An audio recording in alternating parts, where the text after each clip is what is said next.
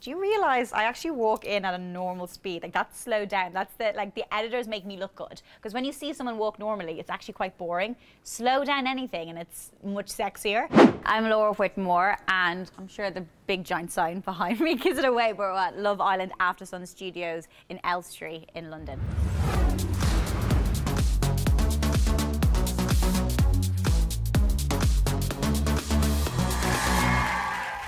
This is actually a new studio because we used to work in a different studio.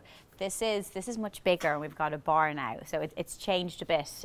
It looks like we're at the villa, but we're not really. It lies. Telly lies. That's just a screen.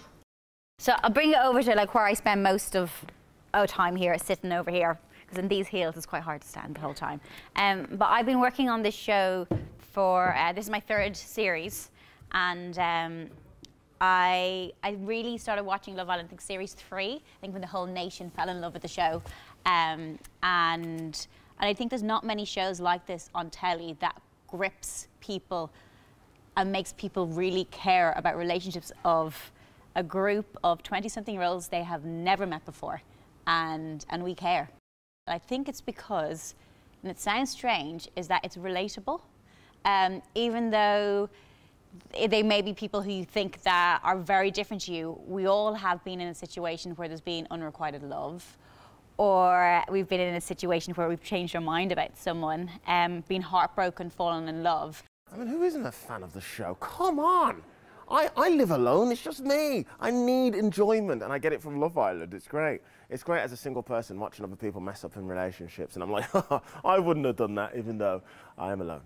People in telly know this, but when you do an hour of live telly, it takes hours and hours, and like the whole week of planning, even before that. But guests, booking guests, going through scripts, going through questions. Tonight's show, we're doing two live link-ups to Mallorca, one in the beach hut with two of the girls, Paige and Gemma, and then we've got Dumped Islanders, which we haven't managed to get back here in time, so doing a live link up. Then we've got 2 Islanders that have managed to get back here. So there's a lot of moving parts, there's a lot of planning, a lot of guests here, so it takes hours and hours to actually get that 1 hour out and show. I think it's really important that we're comfortable with the script. There's a lot of format points. My job is to keep it moving, keep everything moving, hit the ad breaks. I love live telly. This is very different to when I'm in the villa, because when I'm in the villa, it's pre-recorded the day before, 2 days beforehand. For live telly, there's a count in my ear. I have to hit the ad breaks. So you could be talking to someone and then they're still talking, but you've got 10 seconds left. I love it. I love that buzz. But it just means that the script has to be really tight, and we all need to know what we're doing, we need to know what cameras we're looking at. So that script meeting is really, really important. We'll have an idea about what we're going to be talking about. I will anyway. But there's been so many moments where it's just sort of been in the moment live, because it's a live TV show. So sometimes something might happen or something gets said, and my head's like, oh, this is juicy, just say it. And then I'll just say it because it's live TV and it's fun.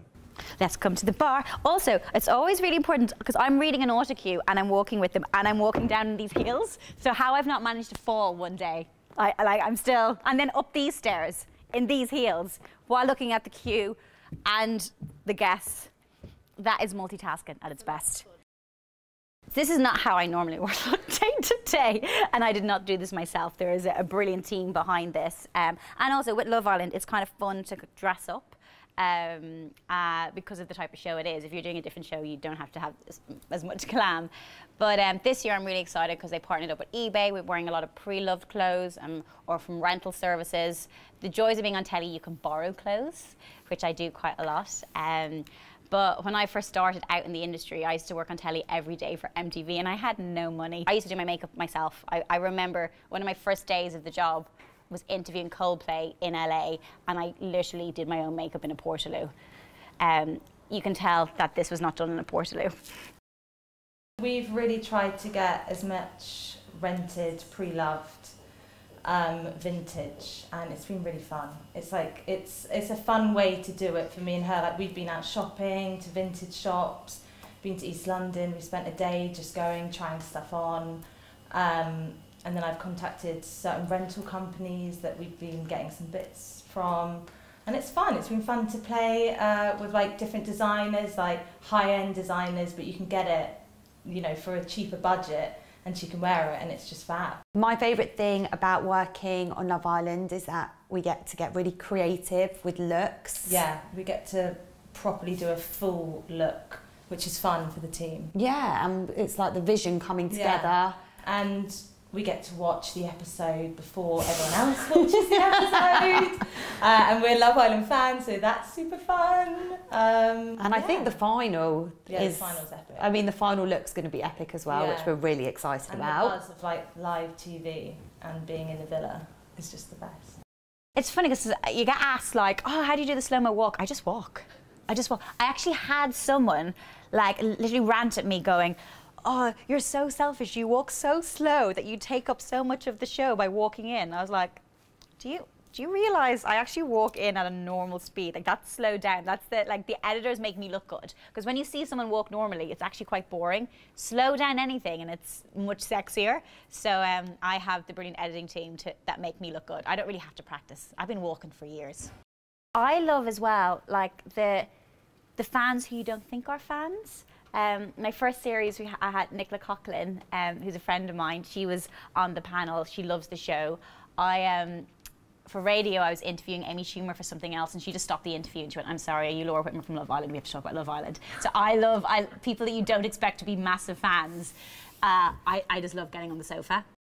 I've got 2 really big, exciting projects I'm really excited to squeeze in before we have winter Love Island. Because who needs a holiday or a break in life? That's what I say. So I have a new TV series with ITV that's very different to Love Island. And then I have a new project that is very different, but maybe BAFTA related. I actually get asked a lot, which is really lovely, by young people about how to get into the industry. And honestly, there are so many different ways to get in. I think it's also changing a lot. You can kind of create your own platform. Like when I started, I put a video on MySpace. And that's how I entered an MTV competition to be the face of MTV. And I was studying journalism at the time. So that's my way, but I know other people who've gone in through really niche ways, like maybe they were a stylist and then they got into kind of fashion telly and then suddenly used that to get in another way. There's been like, whether through modeling or acting or journalism. My degree was in journalism. I was working in a newsroom. So there's so many ways you can get in. So I would say don't try to emulate someone else. Try and find your unique selling point, because that's what makes you you, and that will keep you in the industry. You will always be compared to other people, but if you're you and do things your way, then that's only a bonus and you're on your way.